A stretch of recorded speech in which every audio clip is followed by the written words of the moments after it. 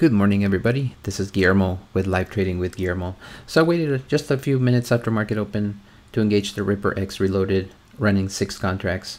I've sped up the video from 9 minutes down to about 3 or 4. Took the first trade as a winner. It was nice.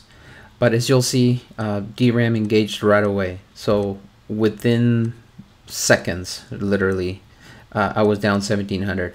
But then we started getting some of that back, right? Because DRAMM engaged. I am running 6 contracts, so it recovers it pretty quickly.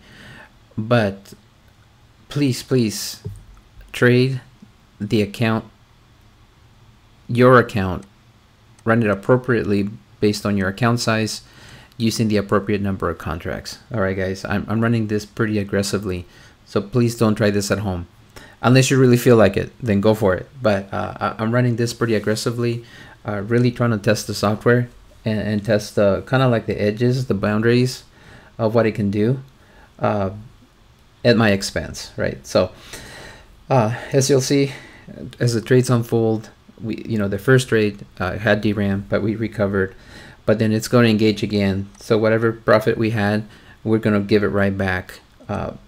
But the automation took over, and I ended up clicking out at about 3,000 profit. So it was a hairy morning. Fridays are never this exciting. I thought it was just making this down move, and that I just would catch a whole bunch of down moves and it'd be an easy morning, kind of like yesterday, right? I thought it was going to be a repeat of that.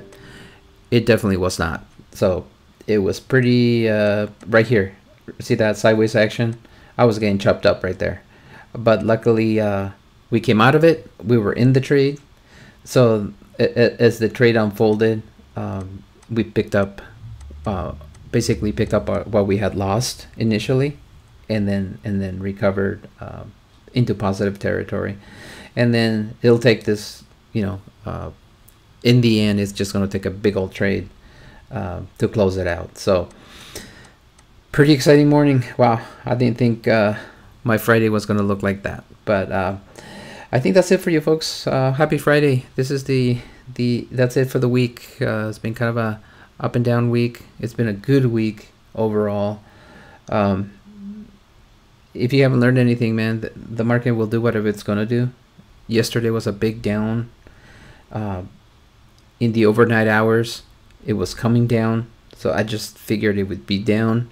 And it did for part of it, but now it's making a big move up. So we'd never know what it's going to do. And you should be prepared for that. But then that's why we have automation like this, so we don't have to think about it too hard. That way it will take trades wherever the momentum takes it. So with that, have a great weekend. Take care now. Bye.